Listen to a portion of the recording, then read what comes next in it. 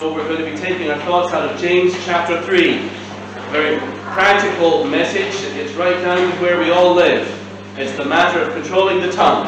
And so if I get under your skin this morning, I apologize right up front. It's God's word, not me, doing the speaking. Okay? And with that in mind, let's go to the Lord in prayer and to seek His blessing on our thoughts today.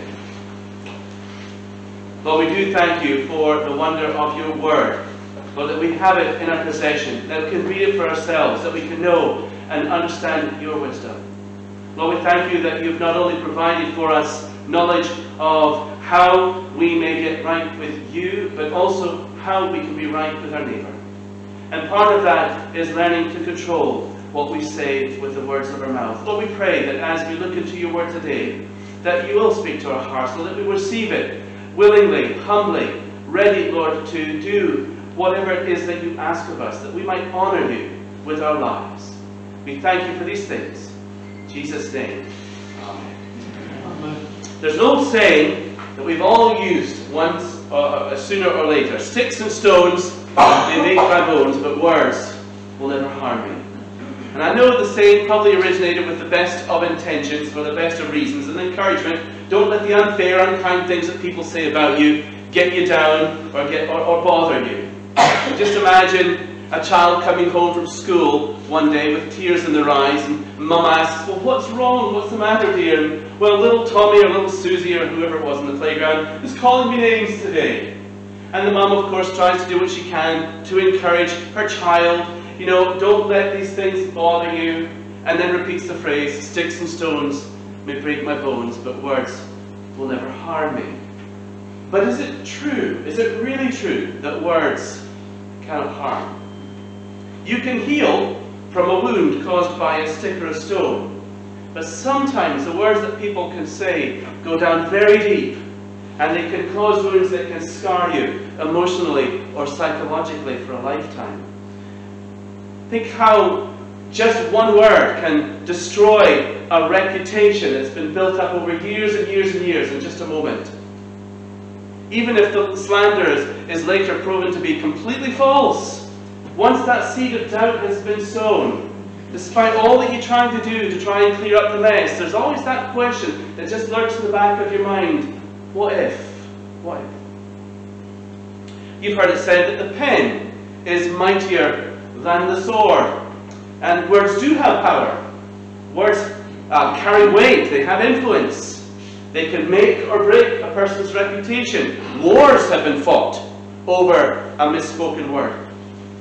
And now in today's media-driven culture, words have taken on an importance now that they've never had before. One misguided tweet and you could lose your job. A successful career could be destroyed. Someone can go from being a highly respected member of the community one moment to being an outcast and a pariah the next. After a particularly devastating Twitter campaign, even if it was proven later to be false, people have had to go into hiding to protect themselves and their families from the backlash. You see, so how have things gotten so bad? What's happened to people? Doesn't anyone stop and think anymore before speaking of the consequences of what they've got to say? The old wisdom, at least I was brought up this way, if you don't want your words to come back to haunt you, don't put it into writing. Don't put anything into writing that you might later live to regret. But now, today, when the written word can be carried around the world in seconds, people get all the rage and post the first thing that pops into their mind without thinking of the consequences. Truth of it is, people haven't changed much at all. They're no worse today than they were in the past. Words have always had power, and there have always been people willing to use the words to hurt or destroy another. It's just that today, thanks to technology, there's more opportunity for people to indulge in this behavior. Technology has made it possible for our words to reach a far greater audience than ever before. So words matter. When we come to the Bible, we discover that it's got a lot to say about words too. Words can be a source of great help and comfort. Proverbs chapter 25 verse 11. A word fitly spoken is like apples of gold and pictures of silver. Words can also be used to hurt and destroy. Proverbs 18 verse 8. The words of a talebearer are as wounds that sink deep into the innermost parts of your being.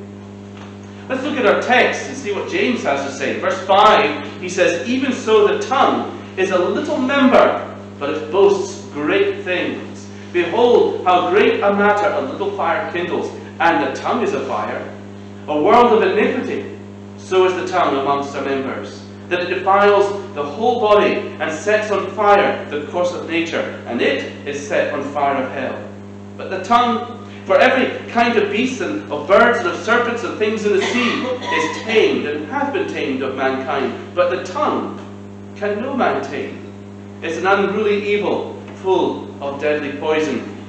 If James hadn't written this 2,000 years ago, I might have been thought that he had just been himself been the object of a hateful Twitter campaign when he wrote these words. But of course, it's not just social media where words can be used to cause great harm. Even sometimes just as we open our mouths to speak, we have the power to be a help or a hindrance. So what we say is every bit as important as what we do, especially as Christians. Some Christians might cringe from the more obvious sins of the flesh. Oh, I'd never do that. But never think twice before engaging in a little bit of gossip, telling an off-colour joke, or hurling verbal abuse at another. James says in verse 10, out of the same mouth proceeds blessing and cursing. My brethren, these things ought not so to be. The book of James is in many ways a manual on how to live the Christian life. It's full of wise counsel on how Christians should behave. The problem is that too many of us don't take the time to read it. Or when we do, we kind of skim through it and we think to ourselves, oh yes, I've read that before. I totally agree with all of it. So-and-so should read this. And we never stop to think that maybe it might be having something, God might be having something to say to us. James does not mince his words. I think you can tell from this passage. It might be a small book in the New Testament, but it packs a powerful punch.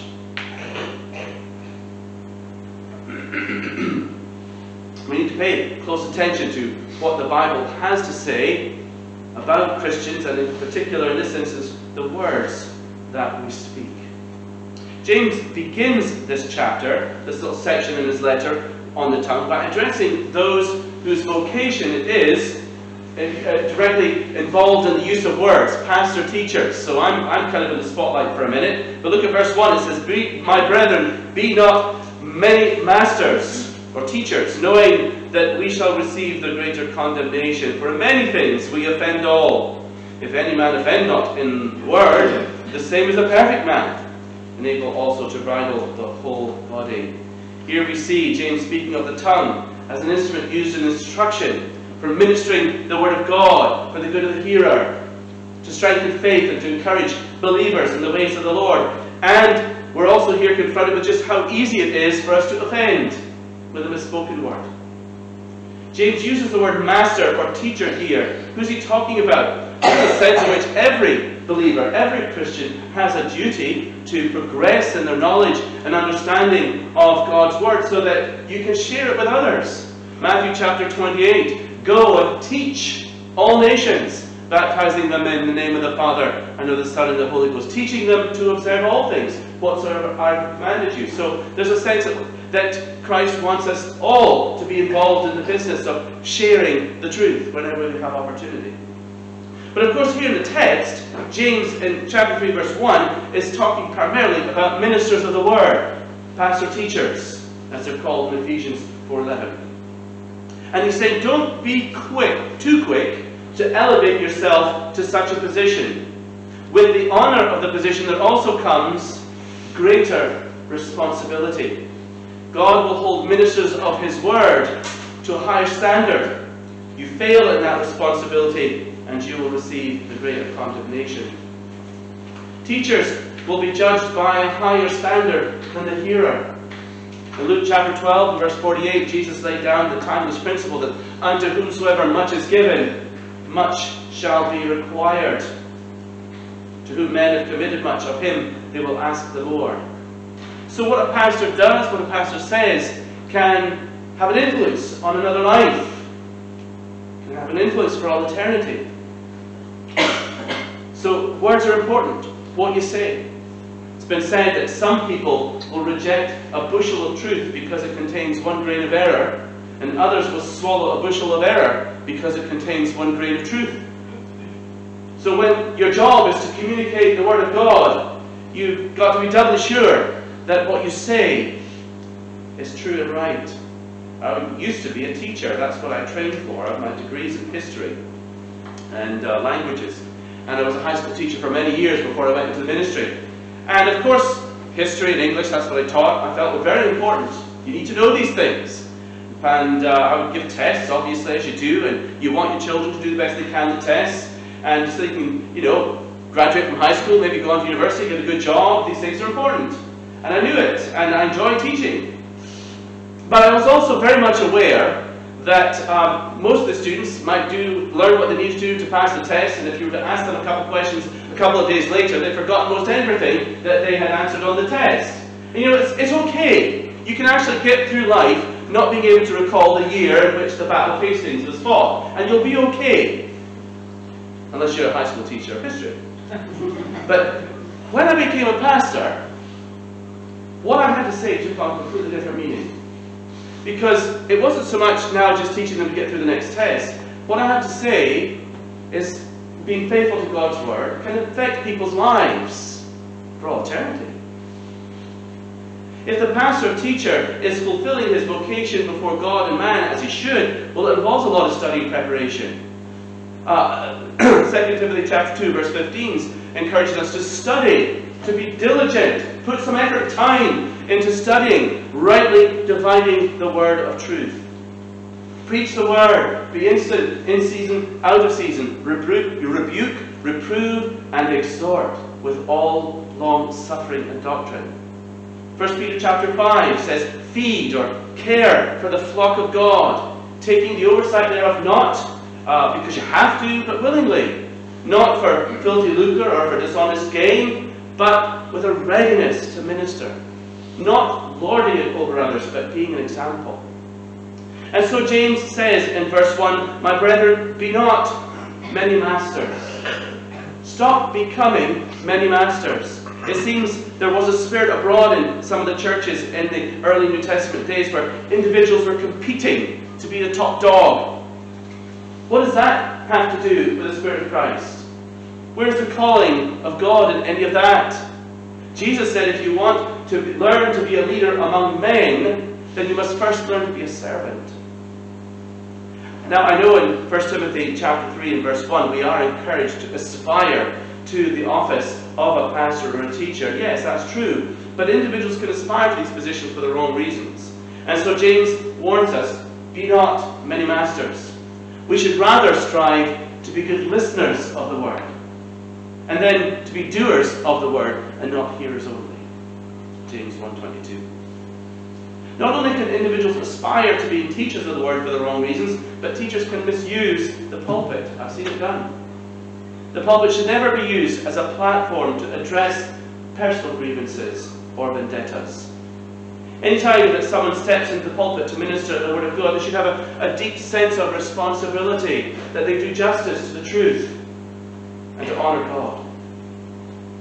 It's easy when your job is to study the word of God critically, that you become critical of others. And so James says in verse 2, in many things we offend all.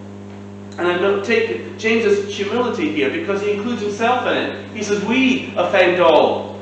Ministers are not perfect people. We get it wrong. We need to be aware of our limitations and do everything we can to guard against the pitfalls and the temptations associated with our ministry. R.B.G. Tasker, someone who knew a lot about teaching God's Word, said that teachers of the Word are continually engaged in passing judgments, both moral and intellectual. The very nature of their work makes them critical, sometimes severely critical. And so we must guard against that tendency.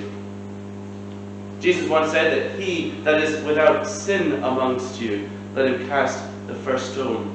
That includes ministers of the word. A teacher ought to judge him or herself first before they ever take it upon themselves to seek to instruct others. We need to deal with the wooden beam that's sticking out of our own eyes before we take someone else to task for the speck of dust that's in their own. The Apostle Paul in Romans chapter 2 verse 1 chides the self-righteous critic. He says, "Who do you think you are to set yourself up in judgment over another? Be careful how severely you judge others, because you'll be judged by the same measure." Well, I've done preaching myself for today. I'm going to move on now to what James has to say to us all about our words. Look at verse 3. "Behold, we put bits in the horses' mouths, that they may obey us, and we turn about their whole body. Behold also the ships, which though they be so great, and are driven of fierce winds, yet are they turned about with a very small helm, whithersoever the governor listeth or wishes. Even so the tongue is a little member, and boasts great things. Behold how great a matter a little fire kindles." First thing I notice here is that James uses 3 different illustrations to make his point. Each illustration he chose for a reason. Each of these pictures helps to illustrate a different aspect of the kind of influence, the kind of power that our words can have. Firstly, the bit in the horse. It says in verse 3, "We put bits in the horses' mouths, that they may obey us, and we turn about their whole body." What you notice about this picture is it speaks of the controlling influence our words can have. No matter how big the horse, it's the person sitting in the saddle pulling the reins that influences the direction the horse takes. This is also true of anyone in a position of authority. It could be a parent dealing with a child. It could be a teacher in the classroom, your boss at work. They're in a position of authority. What they have to say carries weight. If they tell you to do something, by and large, you kind of need to do it. There's a controlling aspect to what they have to say. And with that authority comes great responsibility not to misuse that power. So the tongue, it has a controlling influence. Verse 4 talks about ships. "Behold also the ships, which though they be so great, and are driven of fierce winds, yet are they turned about with a very small helm." You know, there's some massive ships out there. Last year we were in the States for my son's wedding, and we had a couple of days. We were going to go down and see my parents in Florida. Marcia and I stopped off at Savannah, Georgia, just for a couple of nights by ourselves. Savannah sits right on the sea. It's a large international port. We were walking down by the river when one of these immense container ships came out of port and began making its way out to sea. And from a distance it looked, you know, you could see it, but as it got closer and closer and closer, it just kept getting bigger and bigger and bigger until it was passing right beside us. They were immense. It towered over all the buildings there on the waterfront. It was a huge thing. When I was in grad school, I lived 2 blocks away from the largest naval base in the world. And to get to my campus, I had to actually drive through the naval base. At any given time, there were 1 or 2 aircraft carrier groups there. And again, immense ships. Where I went to church, many of the men were in the Navy. And I got to go have a tour, a personal tour of one of the aircraft carriers, the USS Eisenhower. Again, an immense ship. An entire floating city. I forget how many, I think there was 3,000 enlisted men on the ship, but it could carry up to 5,000 or 6,000 people at a given time at sea. And we went up onto the flight deck. I forget how many football fields. Immense amount of space. Huge thing. And then they took us into I don't know what you call it, the cabin where they control the ship. The bridge. The bridge. I kept to say cockpit, that's a plane. The bridge. And we get into the bridge, and of course, there's the steering wheel. It was about this big. That immense ship, guided through the seas with all the forces, guided by this little tiny helm. As massive as these ships are, they are controlled by the smallest of wheels, the helm. And it speaks to us again of the guiding power of the Word. What immense influence we can exert for others, for good or for ill, with the words that we say. You know, we're often too quick to give advice.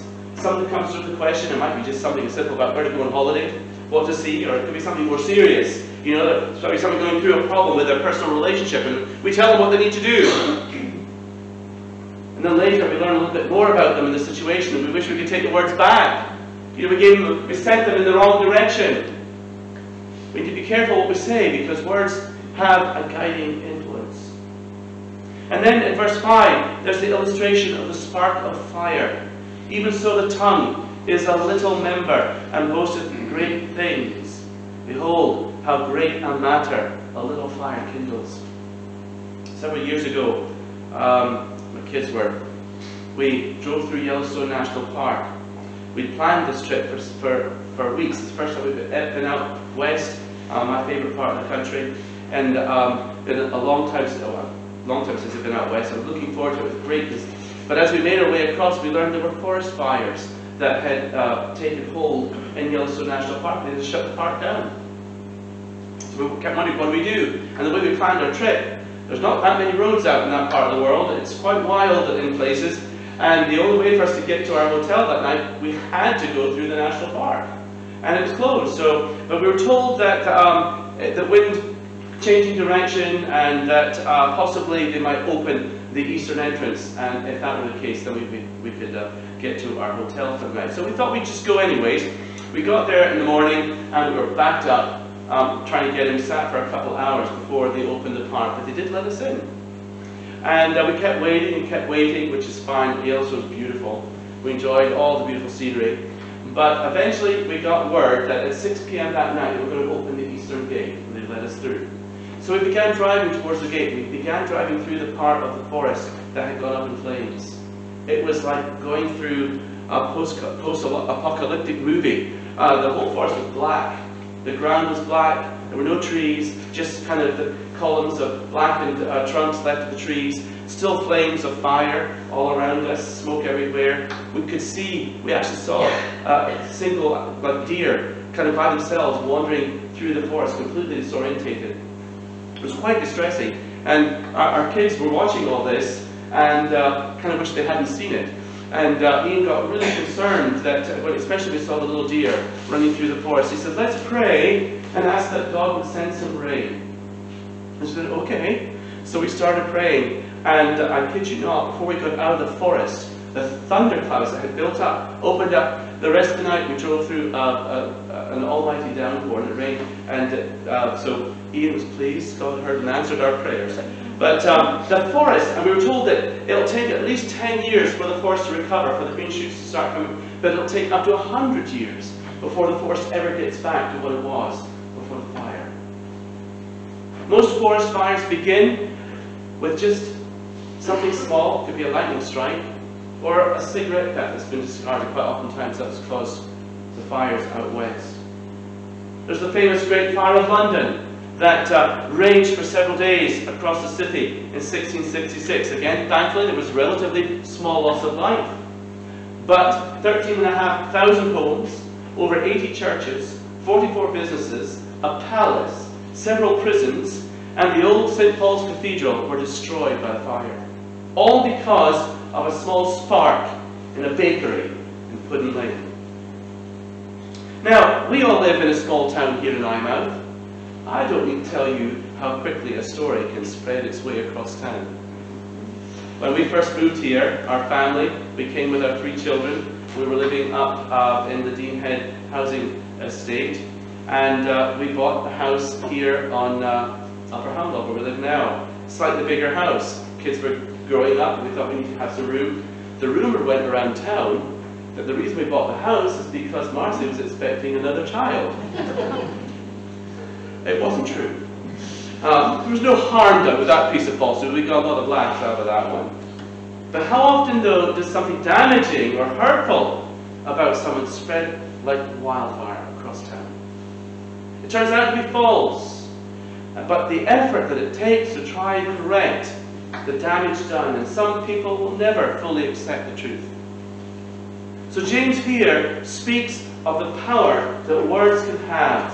The power can be used in one of 2 ways. It can be good for ill, it can be used for good, or it can be used for ill. What are some of the good things that we can speak about? Well, we can offer comfort. We can use our tongues to offer comfort to someone who is sad or lonely, to encourage the downcast heart. We can inspire others to positive action, to serve one another in humility and in grace. We can speak the truth in love. We can seek to be a blessing, to be an encouragement to others. We can use our words to pray and to praise God. We can teach and discuss and share the Word of God. We can share the gospel, the good news of Jesus Christ with us. These are the good things that we can do with our mouths. Proverbs chapter 15 and verse 23 says, "A man hath joy by the answer of his mouth, and a word spoken in due season, how good it is." Have you ever been in a conversation and you've been able to say just the right thing at the right moment and everybody was delighted? How good you felt for that contribution in the conversation, what you pleased that you had a positive effect on those around you by what you had to say. And that's what the writer of the proverb here is talking about. You can receive joy for the things that you say. The power of your words for good. But similarly, your words can be instruments of evil, to sow discord and doubt, to cause harm on others. Earlier, James talked about the guiding influence our words can have. Have you ever been in a conversation and it's been a pleasant and enjoyable conversation? Everybody's relaxed, you're having a good time, there's positive vibes everywhere, and then someone injects a sour note into the conversation. They complain about something maybe they were unhappy about, maybe a bit of gossip about so-and-so, and somebody else picks up on it. What happens? That conversation that was so pleasant suddenly veers off in another direction. One thoughtless word gives rise to another, and before long a sour mood prevails over everyone present. The direction by one word. Long ago, the Israelites had been enslaved in the land of Egypt. Long had they cried out to God for deliverance. And then the day came when God answered their prayers. He sent them a deliverer, the man Moses. And he, by the power of God, led the children of Israel out of slavery, through the wilderness, to the land that God had promised them. And now the children of Israel come to the promised land. They're camped along the borders. They stood ready at last to enter into the land of promise, that land flowing with milk and honey. And the people lost their nerve. God had led them all the way. He led them against every odd. He provided for them each step of the way. But now that they stood there on the brink of blessing, they wavered. They weren't sure what was waiting for them around the corner. They didn't know what they were up against. And so they implored Moses, "Would you send some spies into the land to check it out for us before we enter?" Moses agreed. One representative from each of the 12 tribes of Israel was chosen, and they went into the land to scout it out, and then they were to come back to bring the people a report of what they'd seen. So they spent 40 days just doing that, covering, crisscrossing the land, exploring the length and breadth of the land, and when they returned to give their report. The initial report was positive. Two of the spies, Joshua and Caleb, stood up and they gave a glowing report. It's a beautiful land. We've seen it with our own eyes. It's fruitful, it's abundant, and they rejoiced in God's blessings, and they were encouraging the people, let's go up and enter into the land with confidence. God's brought us this far. He's not going to forsake us now. Then the other 10 spies got up. They agreed. The land was indeed a fair land, just as God had promised. A land flowing with milk and honey. You can imagine the excitement as the people are hearing the message. And they're all saying, "Oh, how good God. Let's not wait. Let's go in. Let's not wait a moment longer." But then, the other 10 spies injected a note of discouragement. They said that the inhabitants of the land were powerful. The cities were well fortified.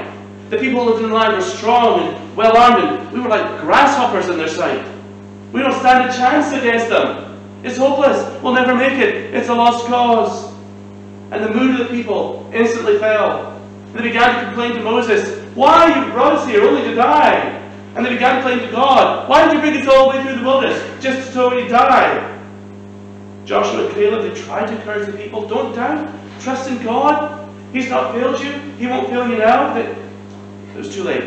The word of discouragement had been spoken. A seed of doubt had been sown. There was nothing now that Joshua or Caleb or even Moses himself could say that would convince the people otherwise.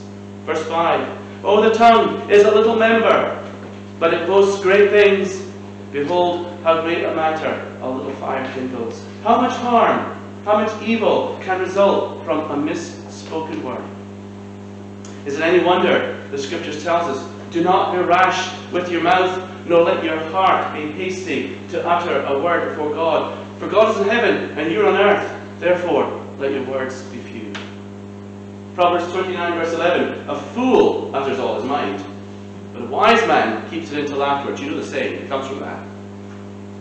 It's better to keep your mouth closed and let people think you're a fool than to open your mouth and remove all doubt.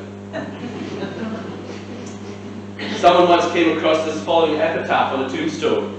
Beneath this sod, a lump of clay, lies Arabella Young, who, on the 24th of May, began to hold her tongue. So we see the danger of an unguarded tongue and of course the harm that it can cause. But James isn't finished yet. Look what he goes to say in verse 6. He says the tongue is a fire, a world of iniquity. Verse 5, he speaks of a little fire. In verse 6, he speaks of the blaze that it's become, the damage that just one small spark can cause. A story is told of a minister many years ago, the time that he was traveling down on a road alongside the Hackensack River in New York State. And he came to a point where the New York and Erie Railroad crossed the river. Alongside the track, just before it crossed the bridge, was a sign which read, "Shut your ashpan." He initially wondered what the singular and impertinent counsel could mean. Those were his words. But then he looked more closely at the bridge and realized the reason for the sign. The bridge was made of wood. And a burning coal that might accidentally fall out of an open ashpan and fell onto the bridge could cause a great fire that could burn the bridge down. It would disrupt travel. It could put the potential of putting many lives into danger. And of course, not to mention the huge financial cost of having to rebuild the bridge. So the sign that said, "Shut your ashpan," was appropriate advice. Think of the ways in which you speak to others. Think of how much harm can result from your words. Think of the verbal abuse we might level at a spouse, or a child, or someone in the workplace. When you find the rage or feel the rage building up inside of you, and you're preparing to lash out, to cut someone down to size with an angry or a hurtful word, remember this advice, to shut your ashpan. Verse 7 and 8. For every kind of beast and a bird and a serpent and things in the sea is tamed and hath been tamed of mankind, but the tongue can no man tame. It's an unruly evil, full of deadly poison. Whenever I read these verses, I think of a horse. A horse is the most impressive animal. It's when you stand up next to one that you realize just how big they are and what a powerful creature they really are. It's a powerful animal. A horse could kill you with just one kick. And yet, if that horse has been tamed, a little child can walk up to it, stroke it on the neck, and feed it out of its hand. James says here that in contrast to the tame horse, the tongue is something that no one can tame. And it's true, by ourselves in our strength, we struggle to control our tongues. No matter how hard we may try, there are those moments when we forget ourselves and we say something that we wish we hadn't. That something later we regret. We might not be able to tame our tongues, but James tells us there is a way. Look back at chapter 1 and verse 26. Here James is talking about our words once more. He says, if any man among you seem to be religious, and bridles not his tongue, but deceives his own heart, this man's religion is vain. And what James is doing here is drawing a link between your ability to control your tongue and the genuineness or the reality of your faith. Look back at verse 19. Chapter 1. Wherefore, my beloved brethren, let every man be swift to hear, slow to speak, and slow to wrath. For the wrath of man worketh not the righteousness of God. So lay apart all filthiness and superfluous of God, it's not a fancy phrase, but all that wickedness that can accumulate in your life. Get rid of it.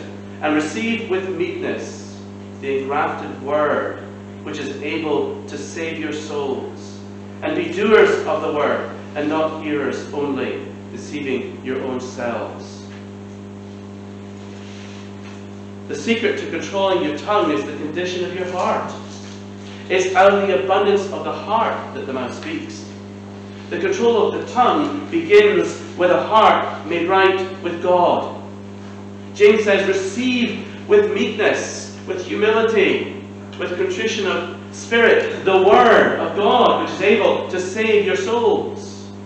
You need to come in humility and in faith and receive the word of God into your heart.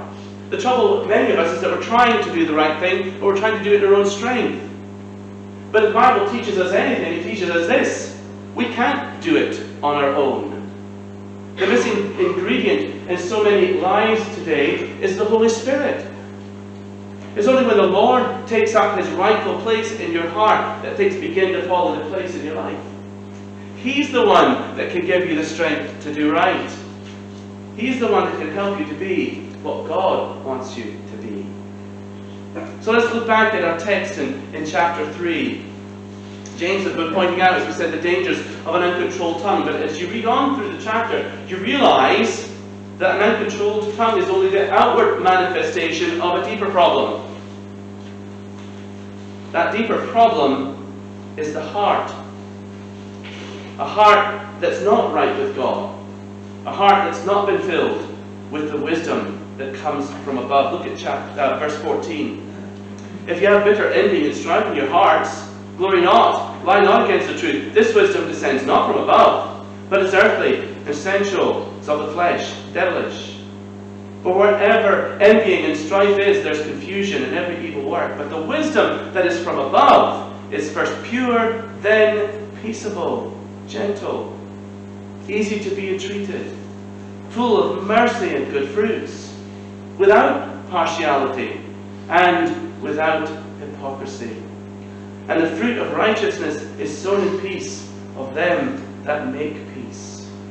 When we come to Jesus in faith and we let him take control of our lives, he starts rolling up his sleeves and goes to work, remaking, reshaping, remolding you, transforming you into his likeness. In Psalm 141, David prayed, set a watch, O Lord, before my mouth, keep the door of my lips, incline not my heart to any evil thing. Let's be conscious of the words that we speak and the power that they can have for good or for ill. Let's always seek to honor God, not only in what we say, but in how we say it. Before you speak, ask yourself the following questions. Is it true? Is it loving? Is it necessary? Is it true? Do you know that it's true? Is it loving? Am I saying this because I love that person? Is it necessary? Is it something that must be said? Is it something that must be said now? Or can it wait till later? Or maybe it should be said at all? Is it true? Is it loving? Is it necessary? Before you speak, pray. Seek God's guidance. Fill your mind with God's word, and God's word will fill your mouth. And if all else fails, ask yourself, what would Jesus do?